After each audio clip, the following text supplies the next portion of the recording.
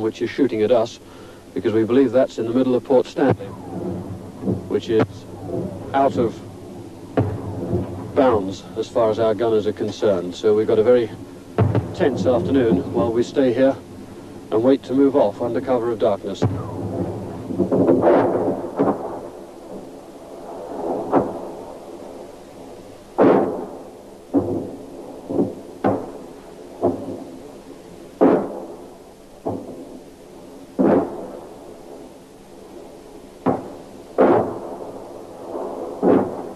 The battle made an eerie sight.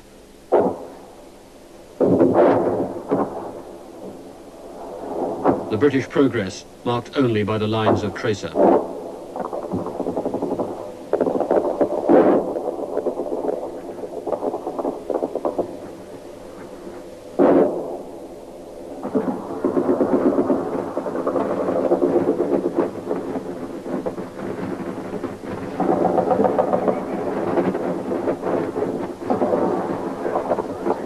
Again, the resistance was tougher, the battle longer than expected.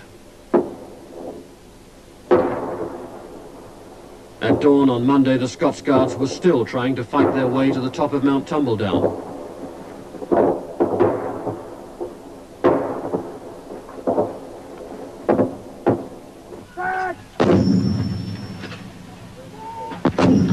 No, correct! Very, 1, 3, 6, 8 now, 16 now, set, ready! Fire up!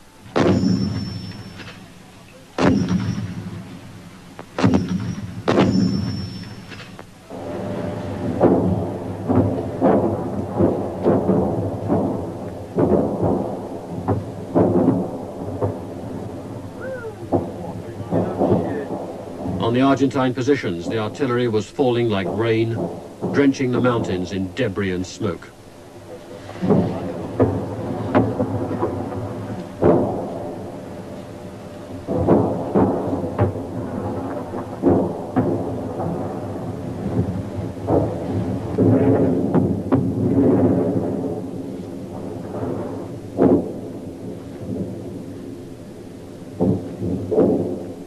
Once the Scots Guards had battled their way to the top of Tumbledown, the Gurkhas prepared to move through onto Sapper Hill, the last ridge, almost on the outskirts of Stanley itself.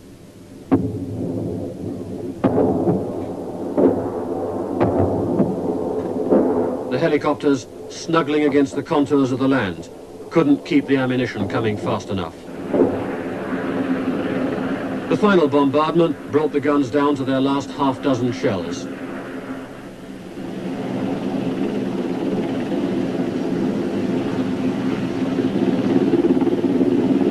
There was a naval bombardment too, but the task force had suffered such heavy damage that the ships couldn't provide the gunfire support that had been planned.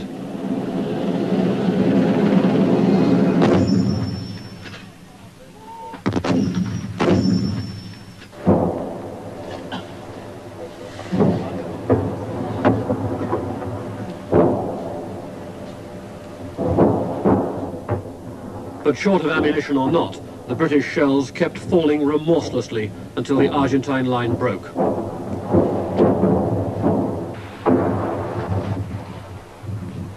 An Argentine cameraman showed what it looked like on the receiving end.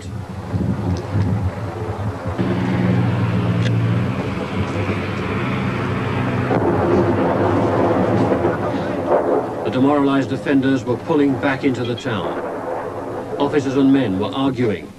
Discipline was breaking down.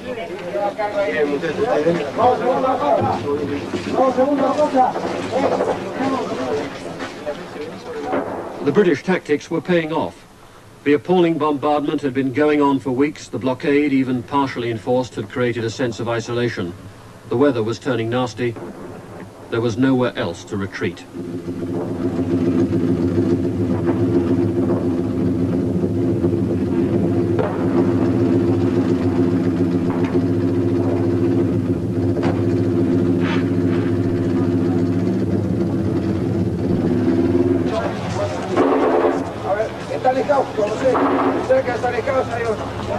The British were worried they might have to fight through the streets.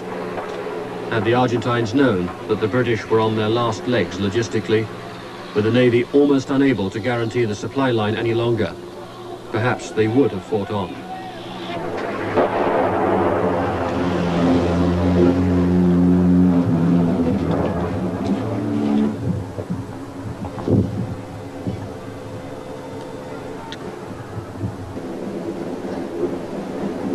Instead, suddenly it was all over.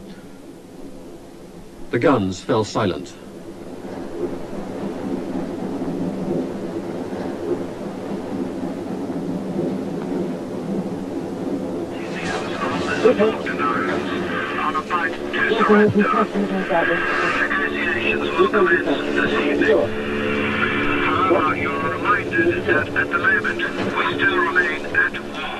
We're still at war with Argentina.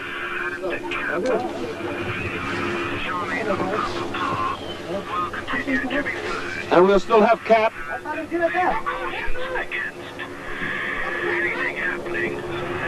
Normal anti-air precautions. 8-2, Roger, out. Negotiations will start tonight. Although there appears to be a ceasefire at the moment and the Argentinian forces in the Falklands have appeared to have surrendered, this does not necessarily mean that the forces in the mainland Argentine will necessarily stop fighting. Therefore, we will have normal cap, that is air cover, combat air patrols, and we should take the normal precautions against being caught by surprise or whatever. There is a white flag flying over Stanley. Very marvellous. Johar Jasle, Marty Jansa, Corsain Foucault, objectivement, War, Pugera, Now their major had to explain to some rather disappointed Gurkhas that their chance for fighting and regimental glory was over.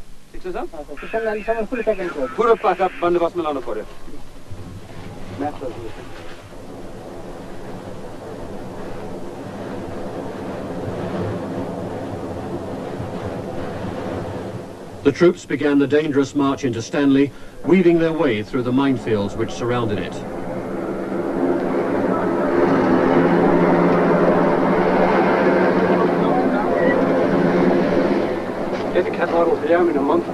They followed carefully in the tracks of the engineers, the men who'd led every assault, showing the advanced troops the way through the minefields under fire. With the ceasefire still shaky, the order was given, advance, but fire only if fired upon. No more open fire. No more open fire. No more open fire.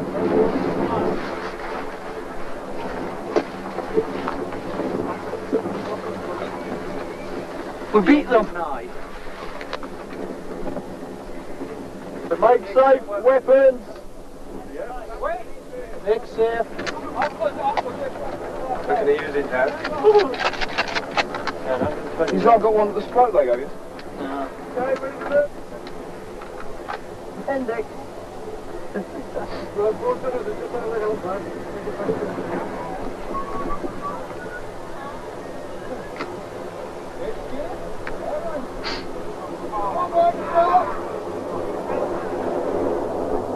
Two emotions competed: elation that it was all over, and a sense of being drained, almost deprived of purpose.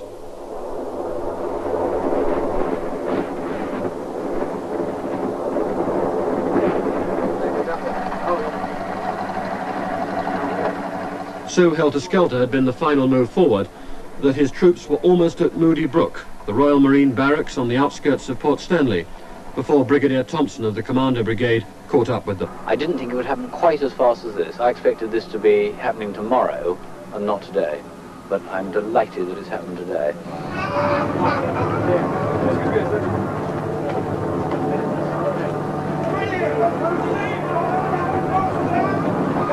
The real enemy defeated, there was time for some regimental rivalry. They're on the race course. Hey, who's got up the battalion flag up on here, Jay? Who was the first to put up the flag? Tupara!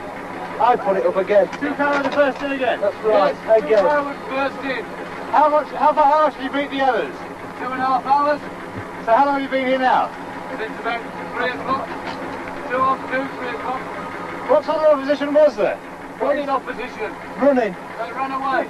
So you're just going straight in? That's right. And told to stop? That's right. How did We you- went into the town, put up the 2 para flags, the Union Jack, and then was dragged back out by the Marines. Not feeling too good about that. What do you expect?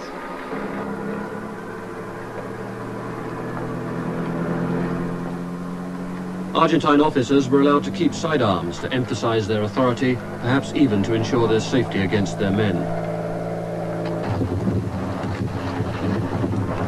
That Monday evening, June the 14th, General Moore helicoptered through a snowstorm to negotiate the Argentine surrender. Not just in Port Stanley, he insisted, but everywhere on the islands.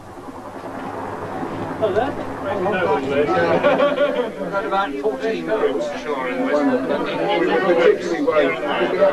The surrender was unconditional in everything but name, because when the agreement was drawn up, General Menendez would not have the word unconditional in the final document.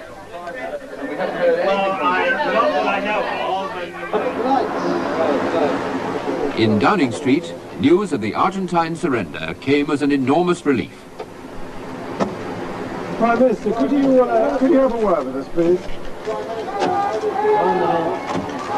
Mrs. Thatcher, just back from telling the Commons, was exuberant. Prime Minister, we have a microphone here. And it's Great Britain. Marvellous forces, every single one of them. It's just been everyone together, and that's what matters. We knew what we had to do. We knew what we had to do. How do you feel about our And we went about it and did it. Do you think the ceasefire will hold? I believe so. I believe so. There's still 1 or 2 things. Just listen to everyone. I must go down and talk to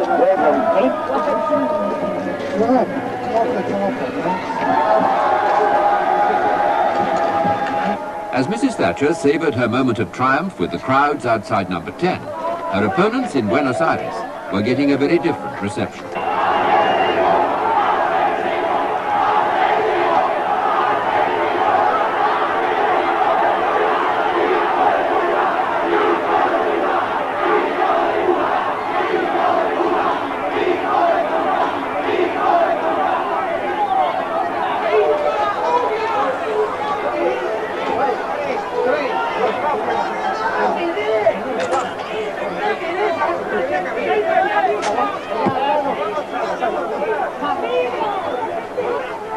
General Galtieri had intended to address the crowds from the balcony of the presidential palace.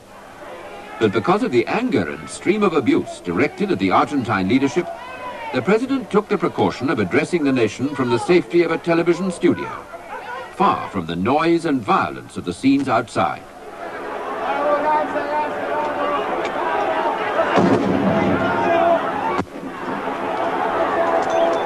Right to the end, the Argentine people had been led to believe they were winning. It made the shock of defeat that much less bearable.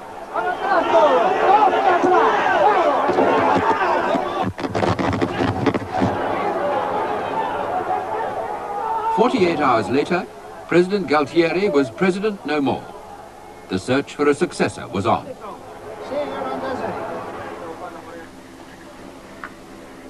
The uncertainties in Buenos Aires were having their effect on the Falklands. The prisoners, more than 6,000 in Stanley, several thousands more around the islands, had nowhere to live, little food to eat. The British wanted to ship them home, but until someone was willing to accept defeat and guarantee a safe conduct, they had to stay on the islands.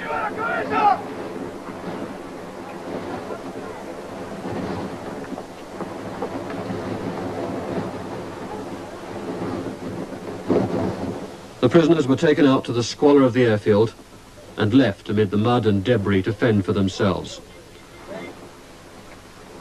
They had only a few days' rations when they surrendered, just jerry-built shelter.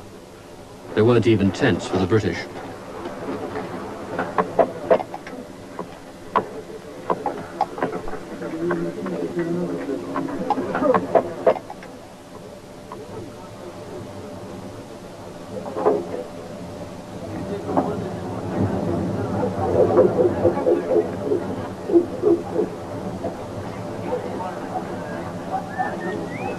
Suddenly, the danger of men dying needlessly through